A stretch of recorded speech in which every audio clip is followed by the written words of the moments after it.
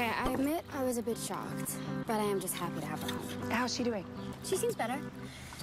I want to help her more, but I just feel a bit useless. Listen, Bakia's strong. With you helping her, she's gonna be fine. And I'll be there for her, even if it means I've got less time to focus on school and the talent show.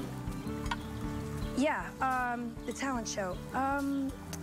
I've been meaning to tell you something. It's nowhere near as big a deal as your mom's issues, obviously, but you know how sometimes a small thing can kind of snowball and... Kimmy, what are you talking about? It's just that we were all really, really surprised when... Wait 1 sec. Mom. No. Oh, there she is. Hey, Mom. Look at you. Being home is seriously working miracles. I'm just so happy to be back here with you. And, you know, we better go get Pete. He might start hitchhiking here soon. Yeah, he told me the same thing this morning when I called him. We made plans. Well, actually, Pete's made plans. Yeah, he's becoming a bit of a boss. Well, I had to tell him that I'm not well enough to go to the orphanage, but Bruce has offered to go and pick him up tomorrow.